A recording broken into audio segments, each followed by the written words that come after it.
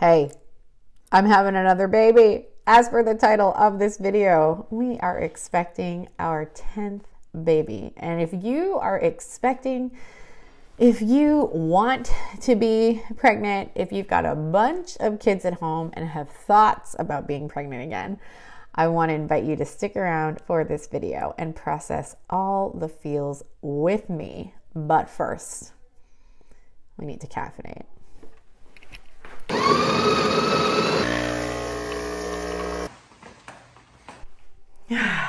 There is nothing like a hot cup of coffee when you really need it. If you are new here, my name is Lisa Canning. I'm a mom of soon to be 10 children, ages 13 all the way down to a 9-month-old. And I am a life coach and business coach primarily for Catholic moms. I love helping moms unlock their potential in motherhood and in business. And I have a few thoughts. I have more than a few thoughts about being pregnant again for the 10th time. And so I want to share with you a bunch of different feelings. If you have any questions while you watch this video, just feel free to put them in the comments below. First off, let me know in the comments, are you currently expecting and how many kids do you have? So as I've been sharing the news with people in my real life here where I live in Ave Maria, Florida, people have been asking me like, okay, well, were you surprised by the timing? And the honest answer is we're never really surprised when we get pregnant because we know exactly how they get here. So it's not like we're not really surprised when we are pregnant. But I will say that this one has come up a lot faster than my other pregnancies. So my first 4 babies are all almost the day 18 months apart. And then they got progressively more and more spaced out. Again, not intentionally.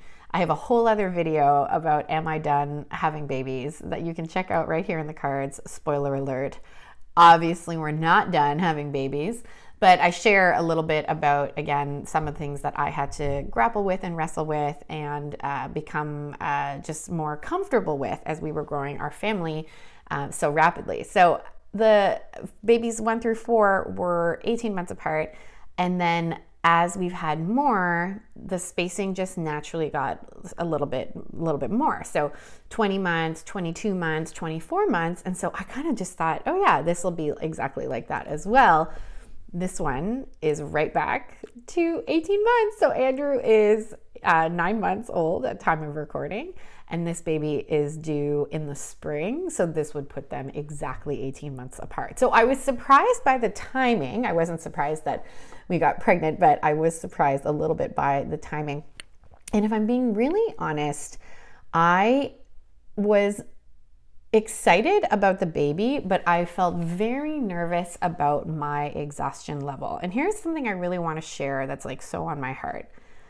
You can have the feeling of being excited for a baby, but you can also have feelings of fear, of uncertainty. Like, that does not negate or make not valid those feelings. It doesn't also cancel out that you're excited about the baby. When people ask me, like, aren't you nervous? Like, aren't you tired? Aren't you worried about being pregnant and what that's going to do to your ability to be a good mom? You know, these are normal, natural questions. And honestly, I think like every mom should be asking themselves that question because of course they want to be a good mom. They want to like show up well for their kids. They want to be able to serve well the people in their lives. Like, of course, these are natural questions. But I think a lot of unnecessary suffering can happen by worrying about things that haven't happened. The best advice my spiritual director gives me, and he gives it to me basically every time we meet, is to simply live 5 minutes at a time. He actually gave me a very specific challenge to just be completely in one task at one time. You know, he was like, you're really good at multitasking, I know. And I was like, duh, I'm a business owning mom of 10. Like, yeah. And he was just like, I'm going to invite you to enter into a period of obedience where you only do and think about the one thing in front of you at that time. And it's sage advice because so much stress comes from the what ifs and the worry and the is this going to work out? And the majority of the time, these things don't even happen.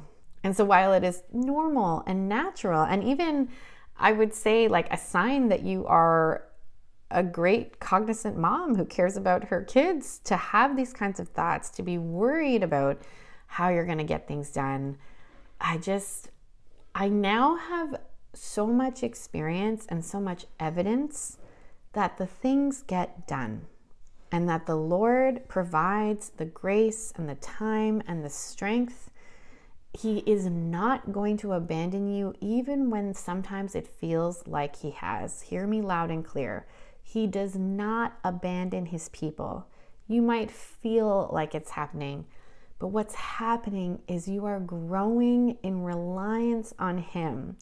You are growing in your intimacy with him. My spiritual director recently was like, saints would be lining up for some of the things you're going through right now, Lisa. They would be lining up to take your place. And I was like, let them take it. I'm just kidding. But my point is that we have got to remember, and this is why spiritual direction, coaching, all these things are so essential.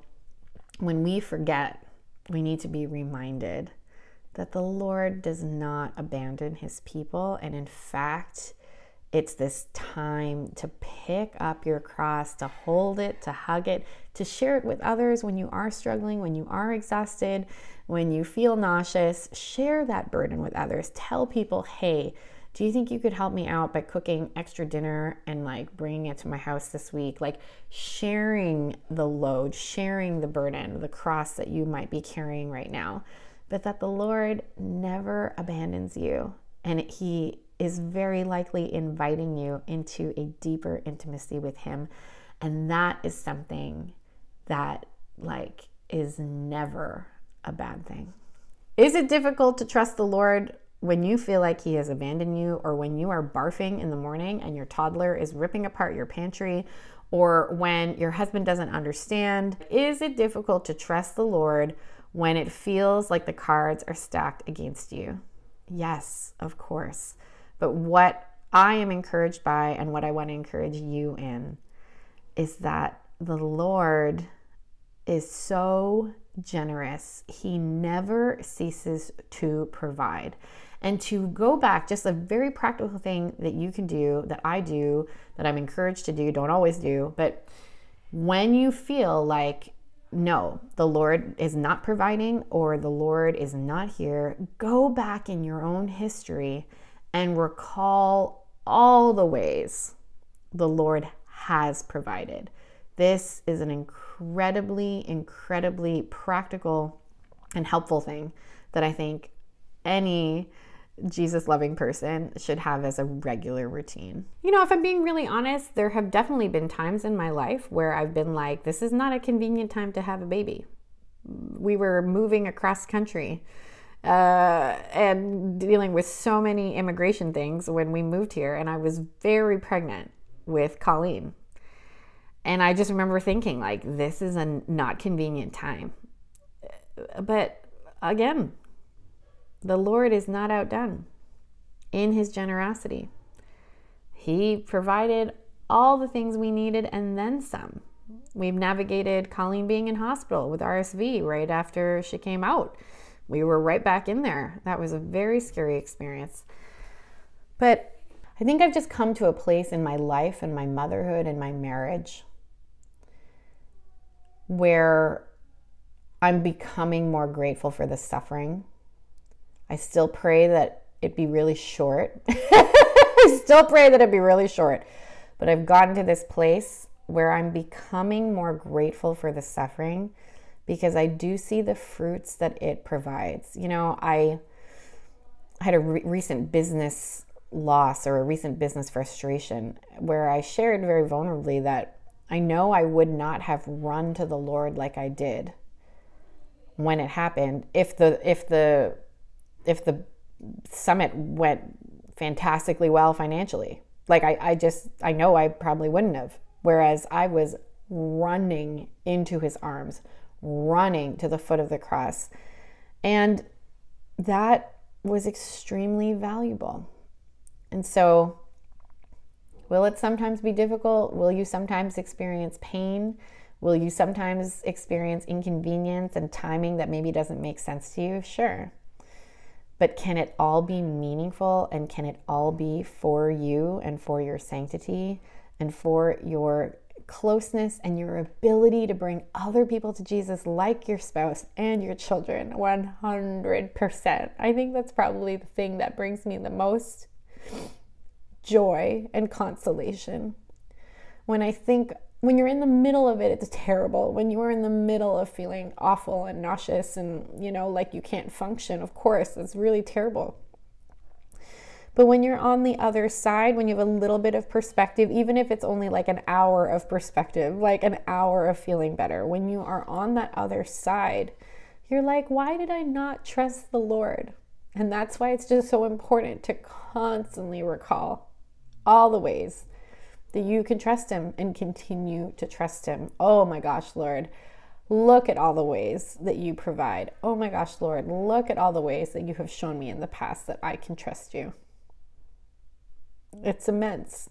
I challenge you to do it. I challenge you to just constantly recall. I do have, if I'm honest, a lot of thoughts around time that I have to coach myself on, and time running out. So one of my thoughts when we discovered we were pregnant was just some fear around my plate already feels very full. How am I going to get some of the things done that I need to get done? And the thing that I find challenging as a business owner is that I can sometimes feel like the business won't get done, or the things that, will make me money, or the things that are really essential for my family. How are they all going to get done? And, I talk to my spiritual director about this all the time. I get coached on this all the time. Things get done.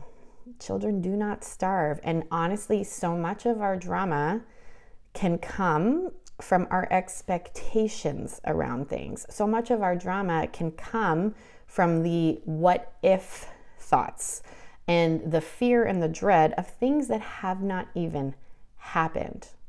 Might things look a little different than you intended? Absolutely. Might you need to move things around and apologize to people because deadlines need to be extended? Sure. But what I really like to, I coach my clients on this a lot, and I've been coaching myself, is asking the question, what's the worst case scenario here?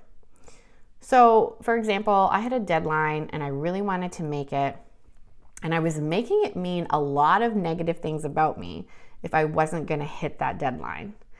And so I just had to coach myself and ask myself, okay, what's the worst case scenario if you don't meet this deadline? You're going to attempt it, and if you don't finish it, you're going to get it to people tomorrow. And that's it. And as soon as I was able to kind of just think that way, it relieved a lot of pressure. It relieved a lot of unnecessary suffering, and the thing got done. The other thing I find with time is that I can make things take a lot longer than necessary. And one of my just favorite things about being a mom of as many children as I have is that I've had to learn how to do things in short bursts of time so that I can do things like hang out with my kids, go on a date with my husband, and take a nap. Really and truly, these are just essential things that are so important to me, priorities that I want to protect, priorities I will fight to protect, and to just trust the Lord that he will provide the energy and the time necessary for you, and that all the things will get done. I have enough evidence in my life that that is the case, and so I really want to share that with you, that I did not believe this before, and now when I look objectively at my life and the number of things that we manage, things do get done. And it is honestly by God's grace. He can multiply time. He can, honestly just give you the energy to finish the things that you need to finish. So when it comes to energy and time, it really comes down to trusting the Lord that he will get done. He will give you the grace to get done the things that you need to get done. I think on the topic of energy and time, it has also just really, again, illuminated for me how important it is to coach yourself, to have a coach, and to really just be cognizant that your thoughts impact your feelings, which then impact your actions. You know, even just like a prime example, when I went to record this video, I was feeling a little bit like, okay, like, do I really want to do this? Do I really have the energy? But then once I started thinking about it and getting clear on what I wanted to say and who I wanted to say it for, that excitement and motivation came really quick. So I believe this so strongly as a mindset coach, and it's something that I'm constantly offering to my clients, is that, yeah, absolutely, we can be in bad moods, and sometimes we just need to pause and rest and let that bad mood like just take over your body and just pause.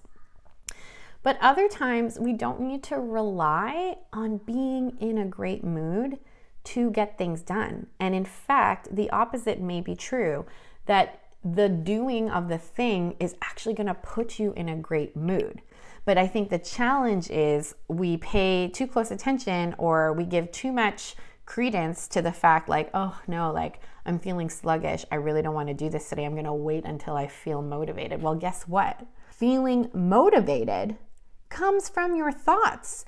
You can think a thought that's gonna help you get to that feeling of motivation, and then you can do the thing. You know, again, all of this needs to be discerned with proper, just like taking into account that we need to sleep, that we need to rest, that we are human beings created corporeal, like we need to rest, but to not negate that our thoughts are so powerful when our human bodies perhaps are not producing the energy that we desire. Our thoughts can be incredibly, incredibly powerful in that regard.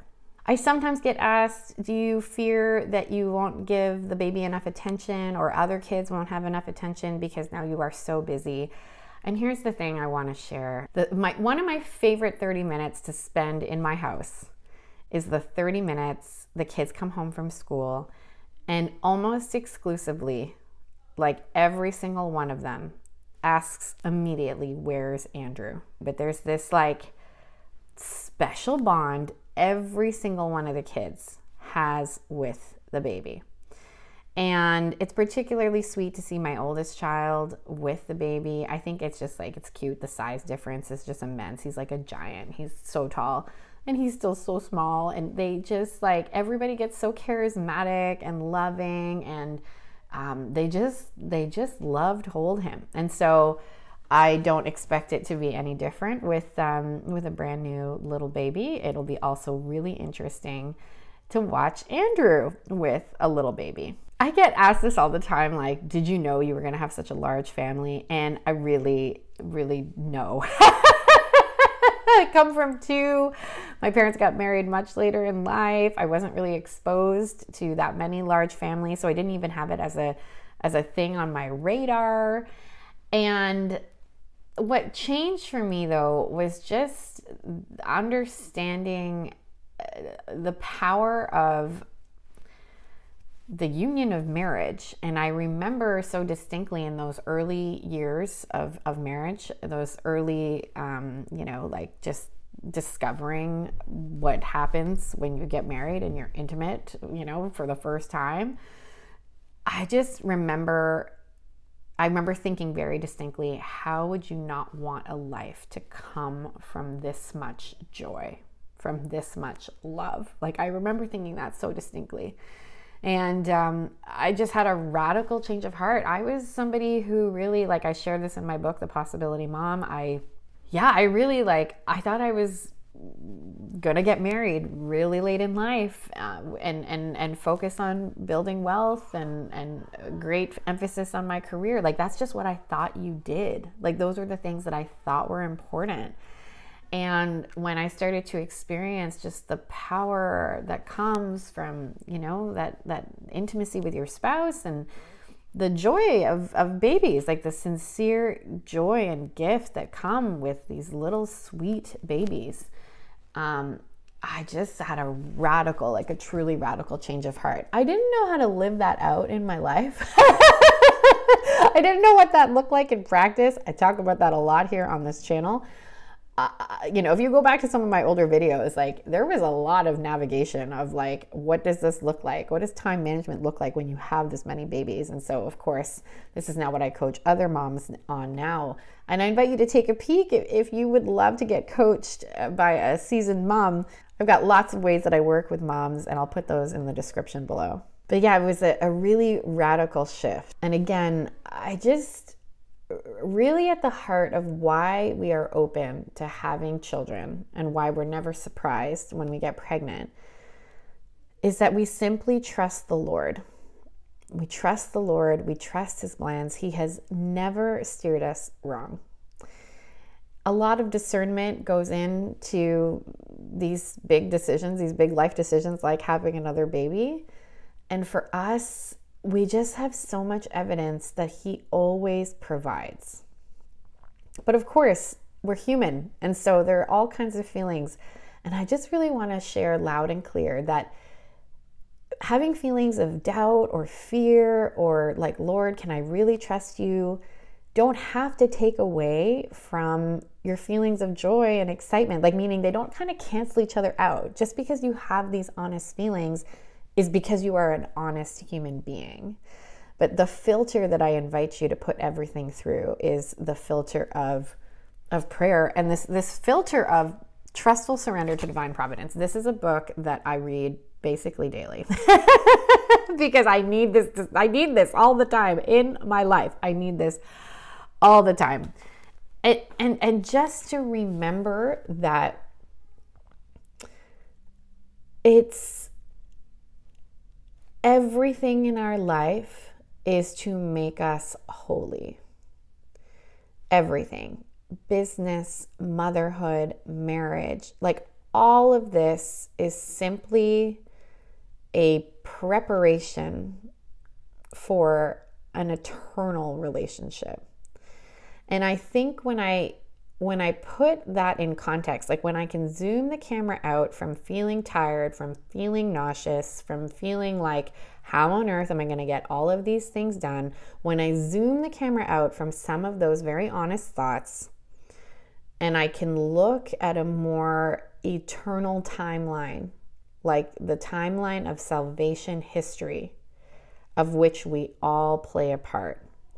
It really helps with some of my natural human frailties, to be honest, right? The human beings can sometimes be frail, like our bodies can be frail.